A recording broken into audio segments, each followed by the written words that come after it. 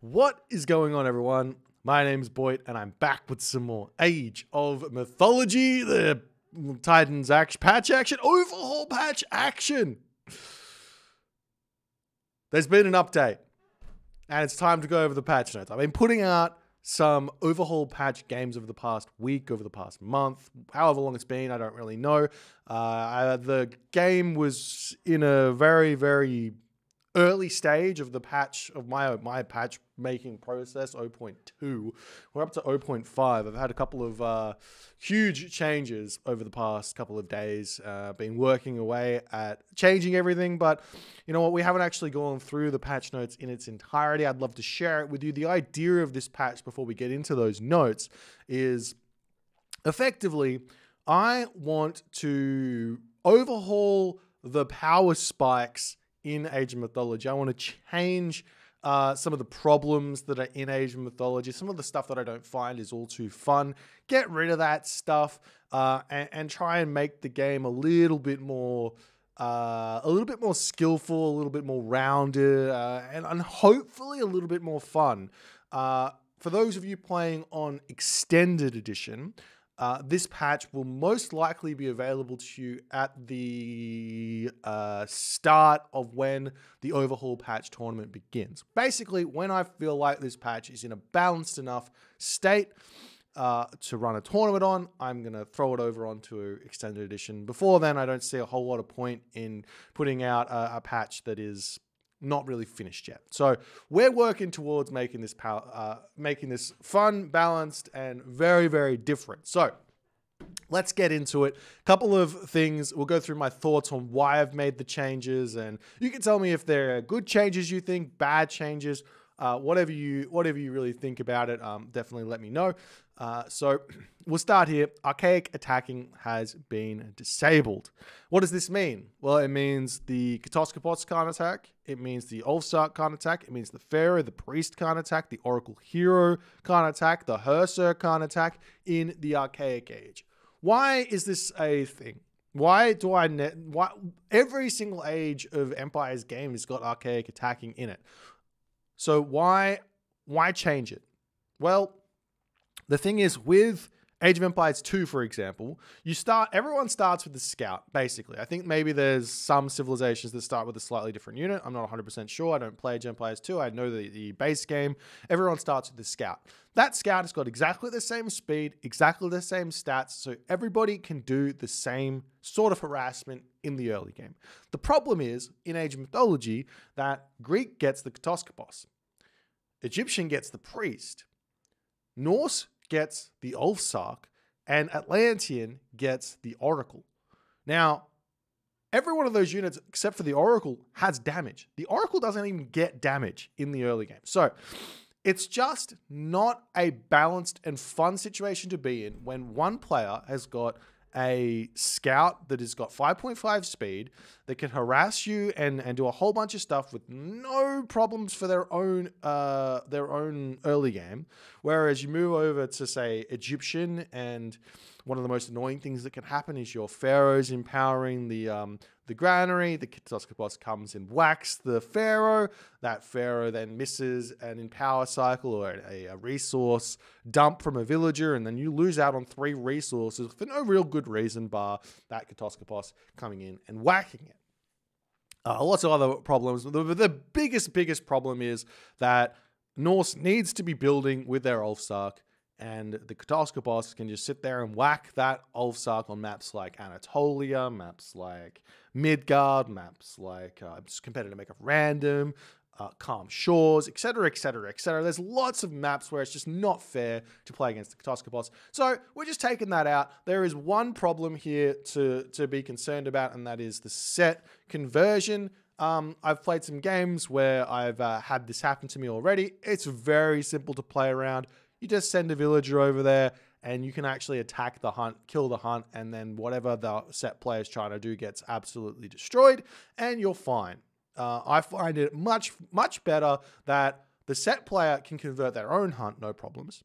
But if they want to go over and steal hunt, they're risking their opponent coming over and completely stopping their conversion attempts. I think it's a great change, and I think that set players and players playing against Set will find, you know what, this actually isn't as much of a problem as I thought. And on maps that it is a problem, say maps like Marsh, you're not going to really feel the missing hunt, so to speak, because there's just so much hunt on those sorts of maps. Anyways, next change, I think this is more of a quality of life change. This is the stupidest thing in early game Age of Mythology to deal with, and that's the villagers miss hunt.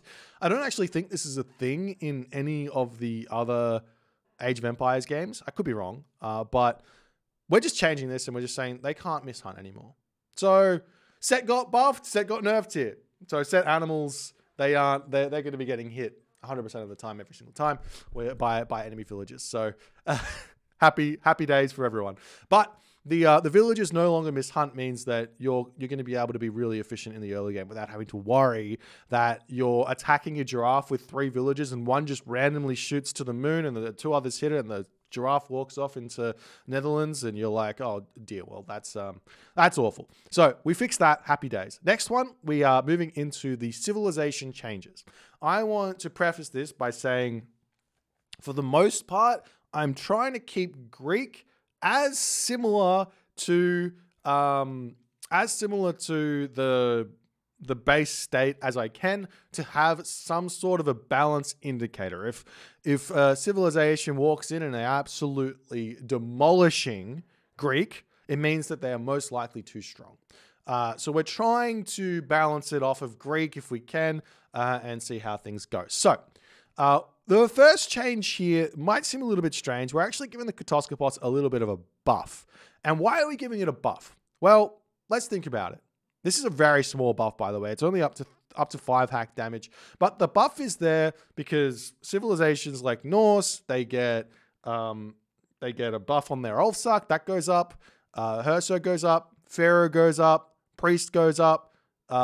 Even the Oracle hero goes up. Everyone gets a little bit of a buff going into the classical age, and Greek misses out. So this is just a little bit of an extra help for Greek against potentially some of the early game buffs that are coming for the other civilizations out there. So it gets a little bit more to keep that early game pressure alive and the pressure that the Greeks are supposed to have.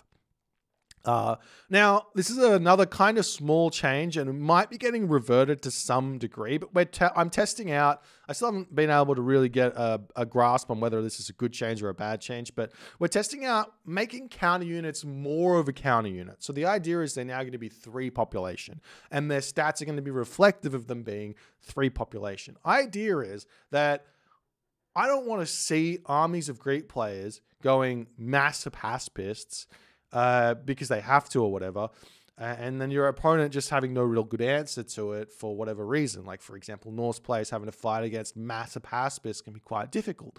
So change this into a 3-pop unit means that you should be able to mix this unit into your army. They should be doing much more, being much more efficient by themselves, and they're going to be able to be picked off much more efficiently by the opponent. So it's a bit of a trade-off.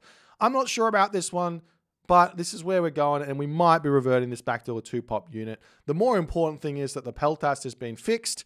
Animation cycle is now 1 second instead of 1.3, which means that it's going to be able to ramp up to its hit rate much earlier. It's also got a track rating of 6, which means that when it's playing against Ra, specifically Ra, I think Ra's the only one that's got a 5 point. Oh, Ra and also the Terma of Uranus.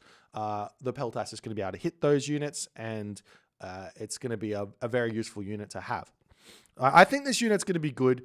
Again, we can always move it back to 2 population if it's busted. I don't think it's going to be busted, but or maybe it'll be too weak, so we might move it back to 2 pop. I'm not 100% sure there. Moving on. Hades. Hades no longer gets the Hades shades from the dead units. Instead, we're converting it into a myth unit that gets built for 8 favor. Very, very unique unit. A favor costing unit is very, very unique. This might be too weak in its current state. I'm not 100% sure yet. It might be too strong in its current state. I'm not 100% sure yet. Even with all the years of experience, this is something that I wanted to go into a little bit with the patch. And one thing that I think that a lot of top players forget is that, yeah, you've got a ton of experience. You know the game fairly in and out, but you really don't understand the impacts of changes.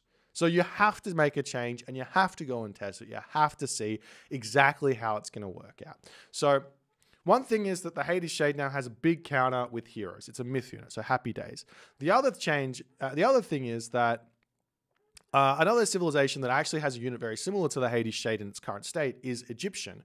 Not Egyptian, Set. Set has got the animals of Set. They don't cost any resources either. They just cost favor. So it's an interesting idea. The Hades Shade is roughly costed at about 80 resources, but they're safe resources on the temple. So it's an interesting unit.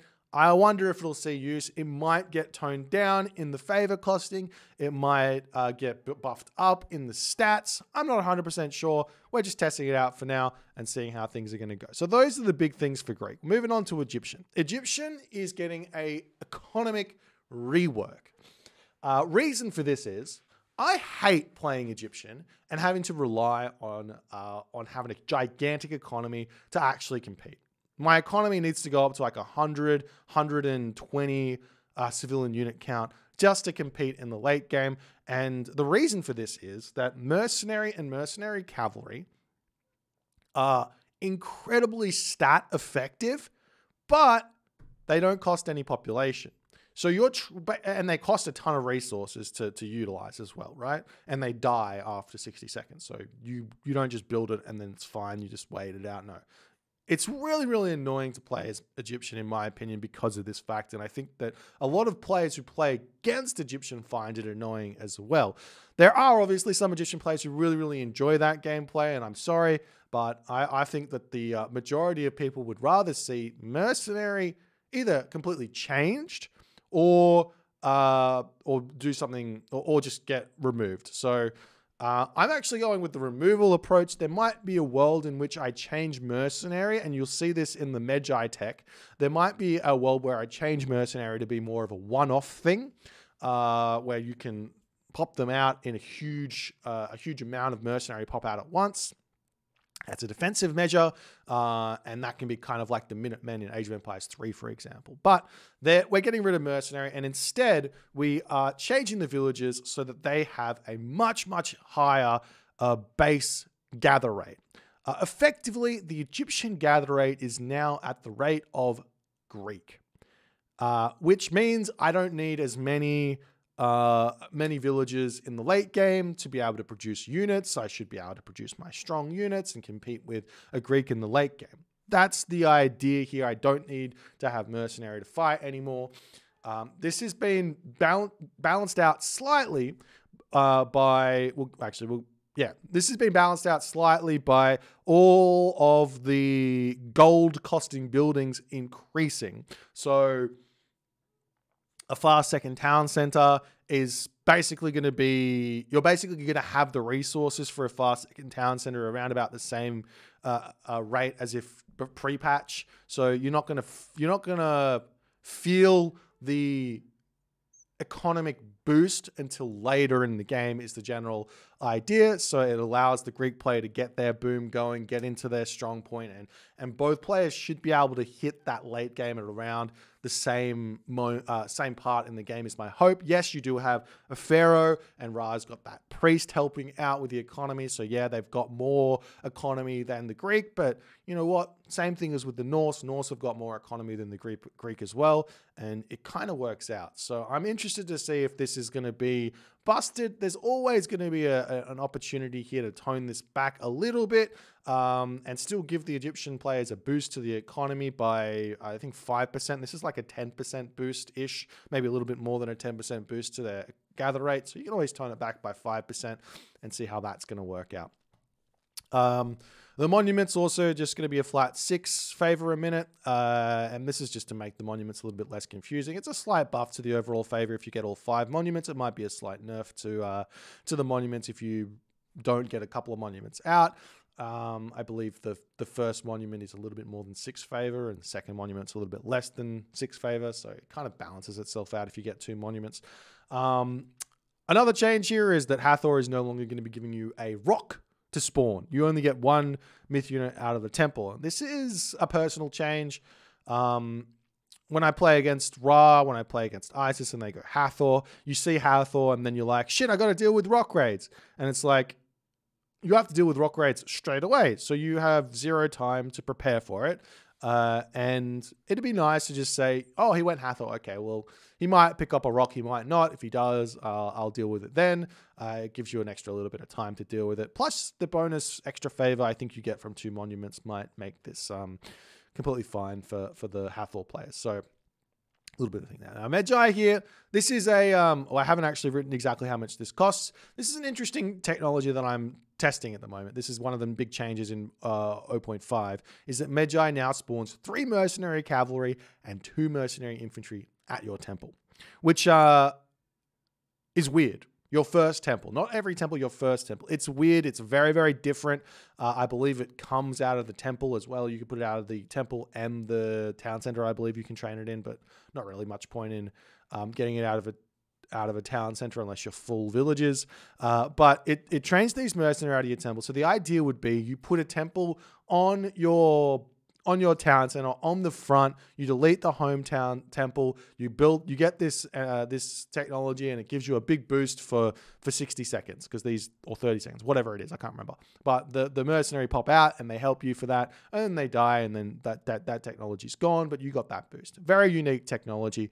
Interested to see how it's going to go. It might be too weak, it might be costed too much. I think it's something like 300 gold, 20 favor or something like that. If you compare it to how much a mercenary costs by itself, it's about right. And it's a burst of defense or a burst of offense for a Hathor player.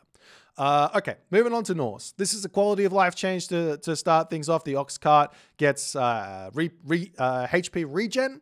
I wanted to get the Ox Carts to repair, but I couldn't work out how to do it. So this is a bit of just a quality of life help for the Ox Carts. One of the things I hate the most is people targeting Ox Carts, and it's just annoying. It's like the Ox Cart got down to half HP, so now I send some units in and I snipe it off, and opponent has to get another Ox Cart out. This is just to prevent that from happening. You can still kill off Ox Carts fairly easily by just going in and sniping them, but you have to really focus on sniping them instead of dwindling it down or whatever. Okay, so the Norse build rate's been buffed for the docks, basically. For some reason, Ulfsarks build docks slower than every other civilization. I don't understand why. It's just what happens, so I've changed that. Villagers can now construct the town centers as well. This is a big Norse boost. This one here, villagers and dwarves construct the town center at 1 speed, which I believe is the same as everyone else. So everyone is building at 1 speed. The reason for this mostly is that in the late game, Norse loses the late game so much easier than every other civ. Why? Because if Norse loses a town center, they can't get it back up. They have to put all of their military population onto building the town center while their opponent is just using their military population to kill you. Plus, they've got already 20 population more than you because you lost the town center, and they just can't get it back. Compare that with Egyptian, who puts a pharaoh and puts 20 villagers onto the town center to get it back up. They get it back up in a heartbeat. And it's just not fair. So this, while I think it helps Norse in the early game as well as a unintended side effect, and it helps them get the boom going as well in the early game. Also allows them to play around some cheese that happens, like shifting sands cheese or whatever onto infantry units that can get stolen. Whatever. It helps Norse out in the early game and in the late game and in the mid game, and just generally helps them out. And I think this is going to be able to balance out this next change quite a bit. So one god power I hate. It's my most hated god power in the game. It's Ragnarok. I hate using it. I hate it being used against me. I hate watching it 9 times out of 10. 1 time out of 10, Ragnarok is really, really fun. And I love that. But 9 times out of 10, it either just wins the game or it loses the game. And I'm like, well, this was a great game until you clicked Ragnarok. And yes, there's other god powers that are like this. Think Lightning Storm, think Earthquake, think Tartarian Gate. There's lots of other god powers like this, but the game never quite, it doesn't feel right. Ragnarok just doesn't feel right to me. So I'm changing this one, and this is a change from patch 0.2 to 0.5. So this is another one that needs to be tested out. I'm changing it so that you get a Well of Erd. It's called Well of Ragnarok, whatever. Well of Erd Ragnarok, whatever it is. But it automatically produces 5 Heroes of Ragnarok every 60 seconds. and this is for free. You get 5 Heroes of Ragnarok, that is 15 population, for free. Is that how math works? Yep. Every 60 seconds. If you compare this to the Plenty Vault, which is what the comparison I'm going for is, Plenty Vault gives 600 resources every minute, basically. Heroes of Ragnarok are roughly worth, in terms of stats, about 150 resources. So this is giving 750 resources. It's giving a big boost of that at once rather than a trickle. So it's a little bit different, and you don't get to choose where it's sent. And that's how it's going to work. Now, in my opinion, Balder and Hephaestus are really, really similar. Yes, Hephaestus gives a really, really big technology in Forge of Olympus, but I think that the Fire Giant is the big myth unit for Norse. Colossus is the big myth unit for Greek. The upgrade for the Battle Ram is really going to help the late game for Norse. The upgrade to the Raiding Cavalry really, really helps. And I think that the help of having some Ragnarok heroes for the late game to deal with myth units is really, really going to help, as well as they're going to be able to push the Norse player is going to consistently be able to push themselves above 160 population, going up to 175 population, dropping back down to 160, up to 175. It's going to be really, really interesting to see how this works. Another change here is very, very much geared at helping the early game of Norse, where I think, or not even just the early game, just the general process of Norse surviving in the game to get to the late game. I think that a lot of players agree that the reason why Norse needs to rely so much on Ragnarok is because they just kind of struggle with like getting to that late game. They just struggle. So they kind of need to click Ragnarok, and they end up having to click it or they lose, and that's how it works. So we're giving a train time reduction across the board for Norse, as well as giving the Norse raiding cavalry and throwing axemen a HP increase of 5%.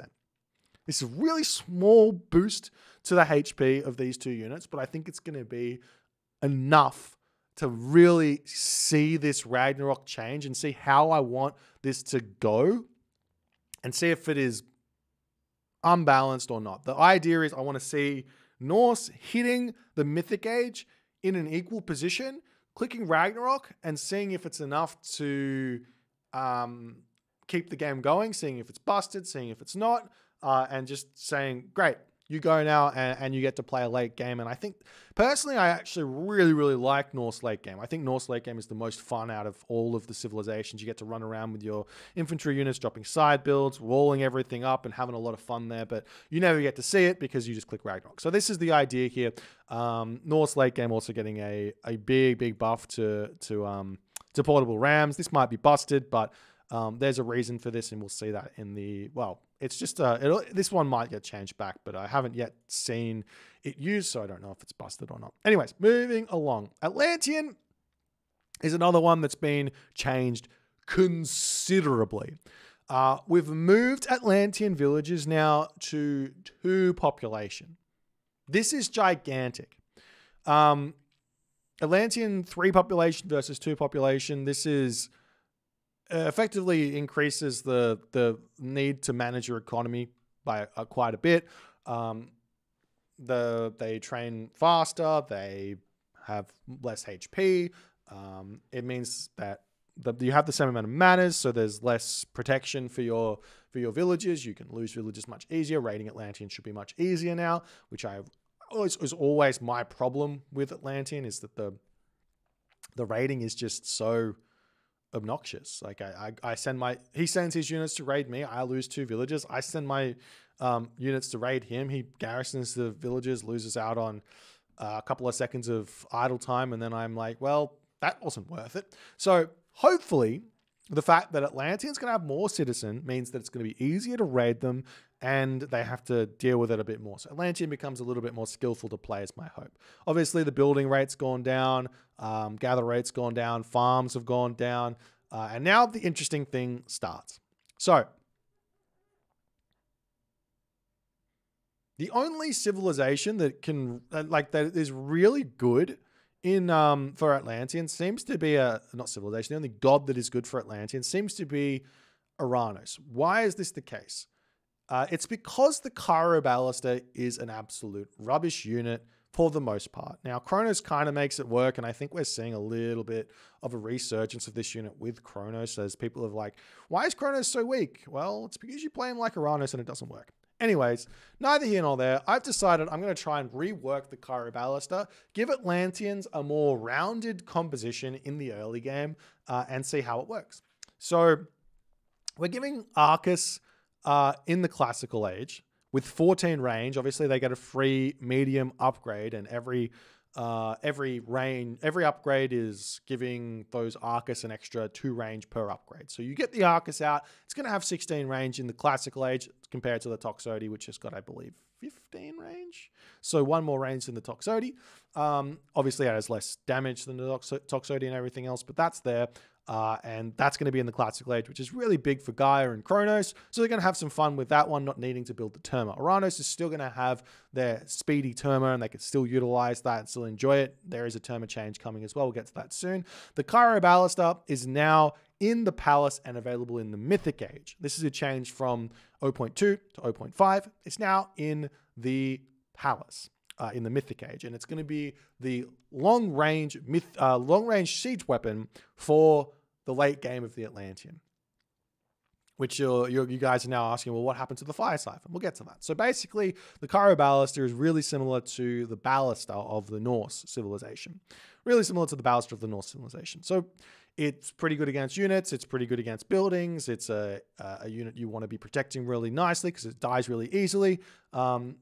There is a lot of room for changing this unit and making it unique. I think I've made it have less range than the Ballista. There's lots of little things you can do to change this. So we'll see how it goes and if I want to make a change here or there. But at the moment, I'm interested to see how it's going to work. The Fire Siphon, however, is now a heroic age siege weapon. It's a melee-esque siege weapon in that its range is 2 to 3, which means it has to sit right next to the building to attack it, similar to the siege tower, similar to the portable ram, similar to even the Heliopolis to some degree. So that's where it's going to be, and it's got stats to reflect that of a melee siege weapon. Yes, so that's where we're fixing that. We're making the siege much more siege impacty, and rather than being a weird unit. And there is an argument that I am making the uniqueness of Atlantean go away a little bit, but I'm interested in seeing how this works, and I can always move it back towards the end. And there's always a world in which I can just leave this change that Atlantean's got and change Atlantean back to completely normal. But I'm testing this out. I want to see how it works. So then we come in and we see the Destroyer is now an infantry unit, and it's a counter infantry unit for Atlantean. Now, I believe that Atlantean is missing their counter infantry unit because the Cairo Ballista is kind of so weak.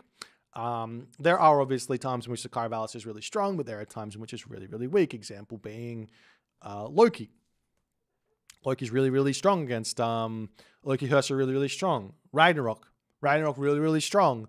Mass infantry units, really, really strong against like mass Ulfsark, really, really strong against Atlantean. This unit being a heroic age counter infantry unit similar to the Pacifist is really, really going to help out against those sorts of civilizations. And I'm excited to see how specifically Loki is going to deal with it, but also other civilizations like, I guess, Odin and any sort of infantry spamming idea that comes against the Atlantean civilization. I'm interested to see how that's going to work. Now, finally, we see the Terma has gotten the Peltaz treatment. It's now 3 population. It costs more resources. It's got 6 track rating. It's much, much better, but it's much, much more expensive and 3 population. So it's not a spammable unit, but it's going to be much more accurate. And I think it's going to reward players who are going to micro this unit in small balls much better. So for example, if you shoot the Terma with, say, 3 groups of 3 Terma, you have 9 Terma out, and you put them into 3 groups, and you can attack 1 Tox, 2 Tox, 3 Tox. You can kill all of those Tox in that one shot and move on to the next one. Also, civilizations like Ra as well, going to be able to take out enemy Terma. Also, Uranus War is going to be a lot less silly with the Terma micro. It's going to be much more focus fire orientated, trying to deal with the overkill. Not overkilling is going to be a big thing. All right, now the fun changes. Relic changes. This is unfortunately one thing that I don't really know how to do, and maybe someone can see this and let me know if it's possible. If you're a modding genius. The relics, they don't have their language file updated, but this is what happens with all of the relics. I've changed all the bad relics that I think are bad, and I've changed them to be something that I think is good. So we'll see how it goes. So Odin's Wand here. Technologies cost 10% favor, less favor. So Odin's Wand is a relic which only affected the temple, and it affected resources and favor. Now, instead of that, it's affecting all technologies that cost favor across the board. So I've taken away the reduction in what do you call it? In resources, and not favor resources, and I've just given it to favor, and it's across the board. So that'll be nice to get a little bit less of I have a upgrade I want to get in the temple, let me get this relic, versus I have upgrades I want to get throughout the game, let me get this relic. You know, it's going to be a much must grab relic kind of thing. Pandora's Box here. This is an interesting one. Pandora's Box only affected myth units. Now it affects everything, but I've moved it to 10%. So you're just going to get that big sweeping boost to all of your production, and it's going to be nice.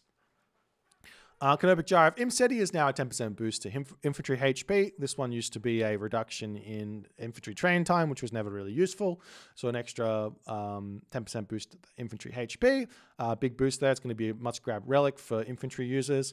Buhen Flagstone. This one used to be walls cost less or something like that, which was obviously really silly because walls are already really cheap. So villagers build 5% faster. This is going to be nice.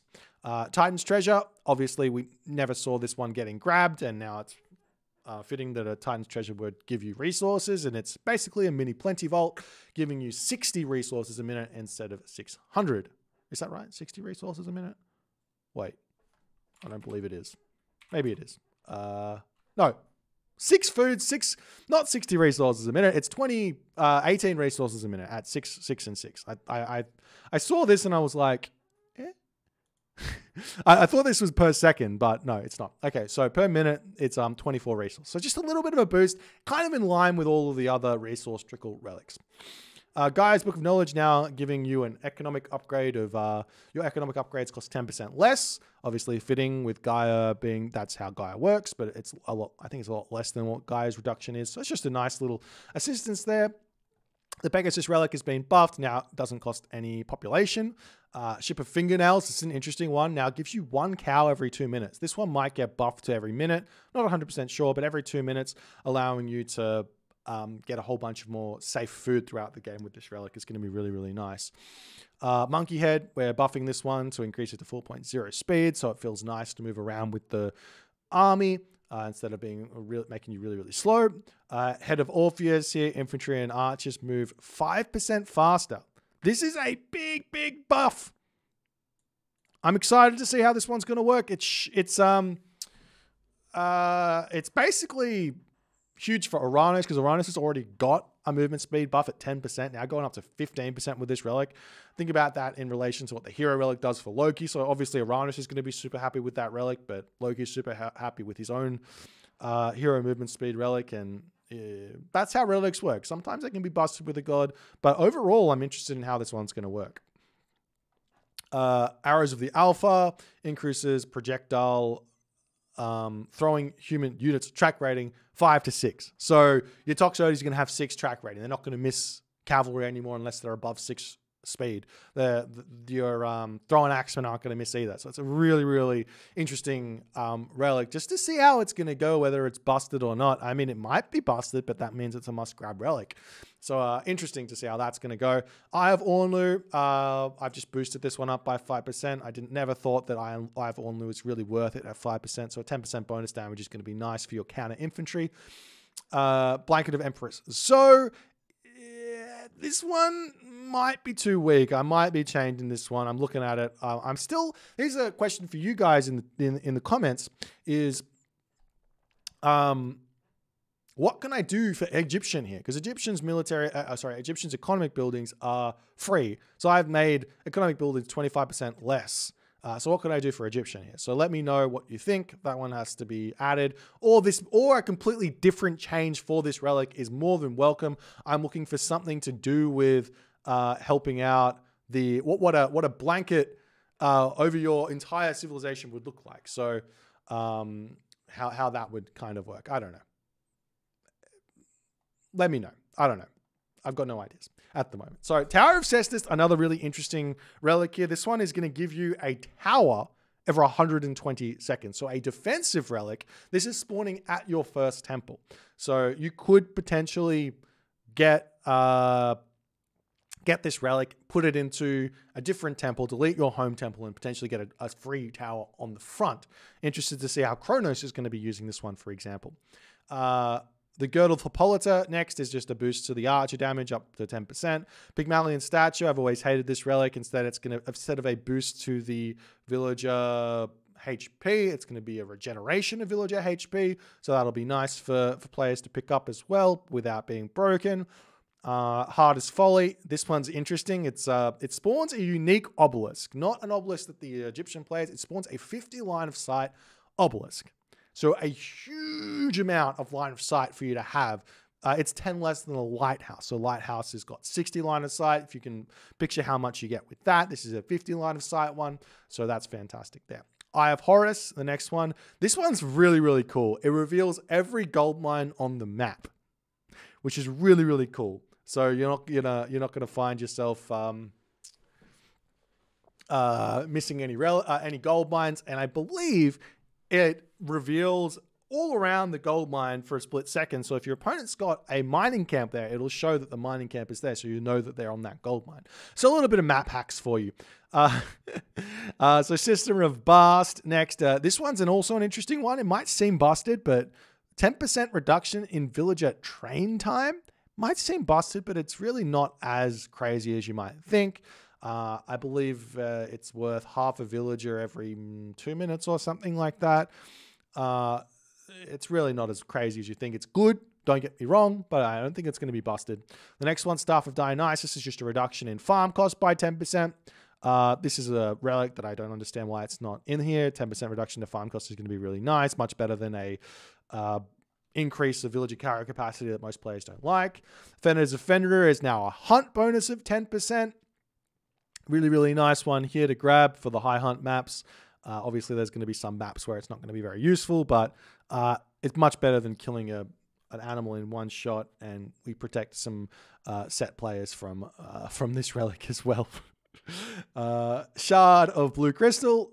This one was a weird relic that no one really understood, so instead of leaving it there, I've just changed it to be a wood bonus of 10%, which should be worth grabbing every single time now. There's no reason not to grab it. And now Oseberg Wagon has had a slight nerf to remove the cheaper caravans. That's the patch. If you guys want to play it, it's available for Voobly at the moment to download. And if you have any suggestions, I'm very, very much excited to hear what you guys think. If you think something's going to be absolutely busted, definitely let me know and then prove it with your own gameplay. And I'm excited to see people playing on this one. If you guys enjoyed this and enjoy this kind of content, definitely leave a comment on the below. Hit the subscribe button, and I'll see you guys in the next game.